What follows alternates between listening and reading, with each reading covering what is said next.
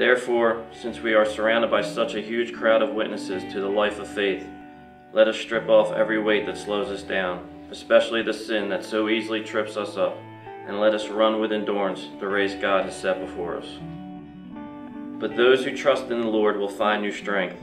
They will soar high on wings like eagles. They will run and not grow weary. They will walk and not faint. It's a reminder that it's not a sprint. I have to take one day at a time, 1 minute at a time if I have to.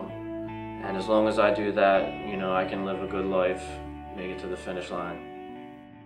I'm Grateful Christian in Recovery, and I stand before you 2 years of sobriety today. My story started in New Jersey. My parents got divorced when I was young, and I was at a time when divorce wasn't as common as it is now. And with my friends and the close community that we had, I got made fun of a lot, and I just was really curious of why my parents would do that. And that, I was told that they don't love me, they don't care, and that's why they got divorced. So that, put a God-sized hole in my heart. And with those feelings, I started to hang out with an older crowd and drinking to fit in, where the drinking took away my pain and my suffering and anxiety.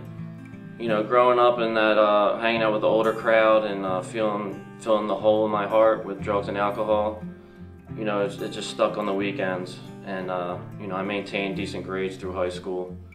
But eventually I found my way into the restaurant industry, where I started to excel. And that's where I learned the fast life and saw money getting exchanged. And that was the lifestyle that I thought I wanted to lead.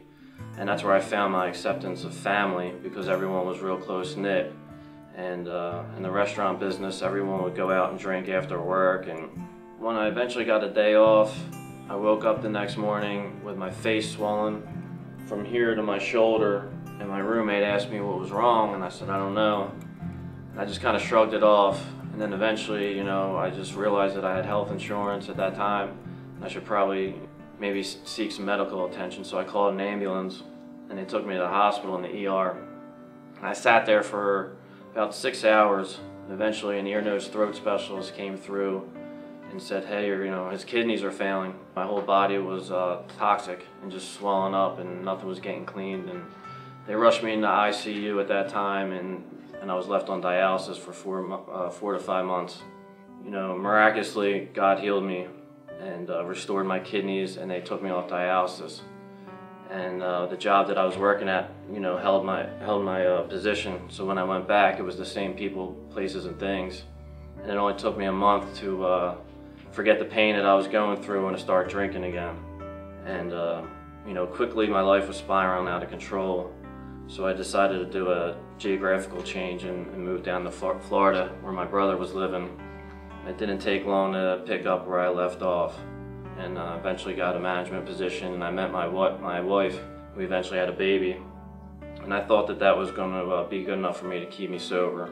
But when the newness of it wore off and everything, I went back and I started to stay out later and would drink and come home later. And one night coming home from work, I got a DUI, and that's when things started going bad at the house.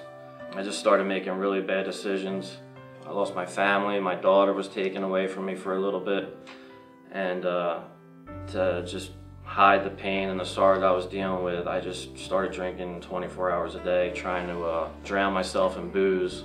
And then just one day, I just felt the walls caving in on me in the middle of the afternoon, and of a drunken stupor, and just, I decided it was time that, everyone would be better off without me. So I decided to tie a noose around my neck and hang myself.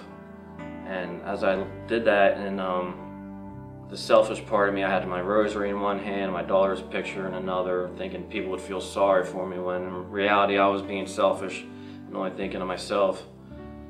So I'm hanging there, and that's when I felt the hand of God touch me for the first time. So I got myself down somehow, and I prayed to God to just, I told him I need help, I can't do this anymore and I need help. And he put a recovery commercial on TV for me within 10 minutes. So I called my sister-in-law, and that's where, my first experience with Justice Place was. She gave me the number to the intake office, and I called. And When I talked to the intake coordinator and he told me it was a year-long program, I thought he was crazy. I never even heard of a year-long program. I got the okay from my family, saying that they would help me, they would support me.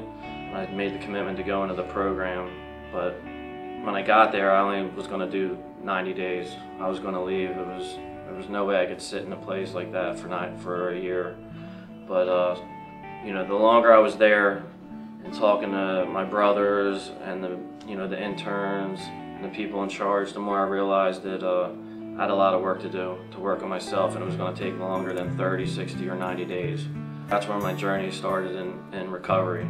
I started digging into the Word, reading the Bible every day, and building a strong foundation that I never had pretty much my whole entire life to stand on my own 2 feet.